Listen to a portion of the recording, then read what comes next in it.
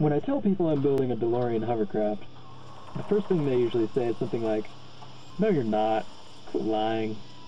Which is, of course, a perfectly reasonable response. Sometimes I actually let them believe that it isn't real, because I think that can make for a better surprise when they find out it is, in fact, real. But now that I'm asking people to help fund the project, I really need people to believe me. Even to believe in me. My name's Matthew Reese, and I'm building a Delorean hovercraft. After over 2 years of fanatical dedication, I'm finally nearing the end of this project. I still have about 3 months of work left to finish it, but I'm running out of money and would have to abandon my beloved Delorean for the foreseeable future if it wasn't for Kickstarter.com. Kickstarter is a website that allows creative people to showcase their projects online and inspire others to donate money and receive gifts in return. My goal is to raise $5,500 by July 19th to pay for construction materials and labor costs to finish my Delorean hovercraft. On my Kickstarter project webpage, you can see the many gifts available for different pledge amounts. One appropriately mad scientist-y gift is a jar of ferrofluid and a magnet. Ferrofluid is a magnetic liquid that bends to the shape of magnetic fields.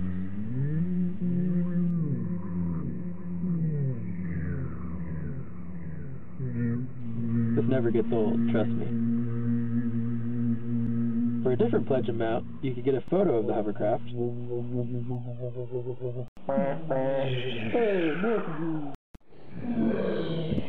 or one of my hand drawings of it. Please see my Kickstarter page for other gift options, including a ride in the hovercraft. Okay, I think it's time for you to meet her. Let's check it out. Here she is.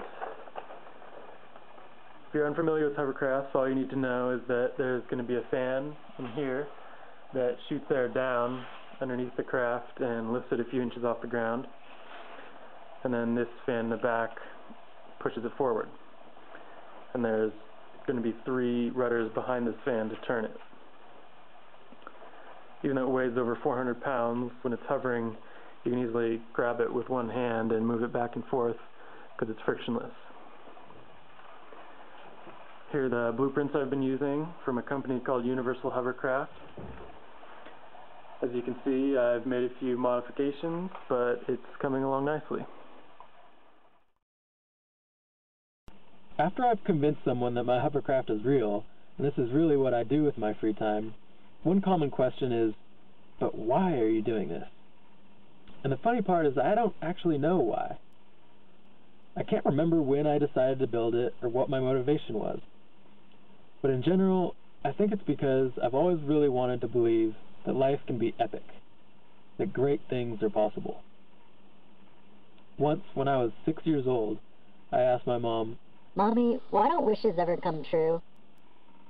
She thought this was a terribly sad thing for a child to ask, of course, but what she didn't know at the time is that I was referring to the crazy wishes I would dream up when blowing out my birthday candles. Impossible wishes like, I wish for a jetpack, or a hoverboard, or even a hover Delorean. So now I'm 26, and I have the chance to prove that some impossible wishes can come true. With your help.